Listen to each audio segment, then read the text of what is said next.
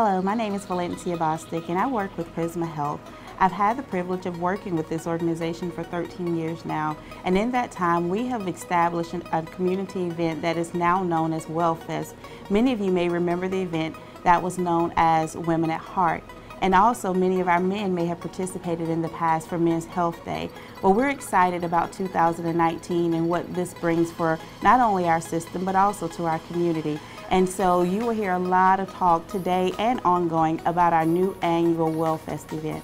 WellFest this year is going to be held on March the 2nd, 2019. We will start our event at 8 o'clock and it will run through 1:30 that afternoon. However, we are offering on-site screenings that day, so many people have already pre-registered for those screenings. And if you're getting a screening, you may be with us as early as 7 a.m. that morning. We'll have a lot of educational opportunities, be it you're going through on your own and speaking with different vendors. We have more than 60 vendors representing our community that will be there, and you can have those one-on-one conversations with those people.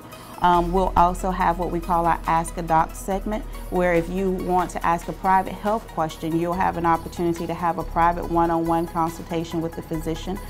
We'll also have a little bit of laughter. So you get a lot of education, but we're talking about heart health, and it is hard to talk about heart health if you don't talk about laughter, right?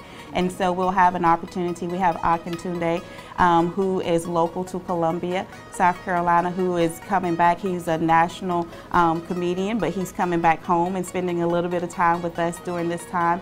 And we'll get to also hear from some of our clinical team members from the main stage.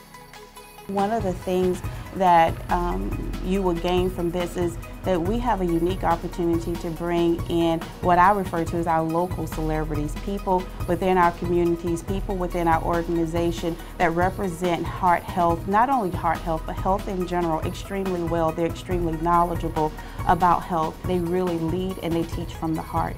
And I think that's what you'll get when you come to this event this year, that you'll get to see local faces, people that you can touch and interact with well beyond the day of the event, and that they will lend a lot of information and help teach and prepare you for things to come, not only for you, but maybe even for your family and other loved ones. I think the thing that I'm most excited about with this event is the opportunity to bring men and women together. For quite some time, we've provided opportunities for both men and women, but they were separate. And this is an opportunity where you can have couples, families, maybe even mothers and sons. We'll have separate tracks if they're interested in separating for some of the information. For example, we have what we call a man cave, but we also have what we call a she shed.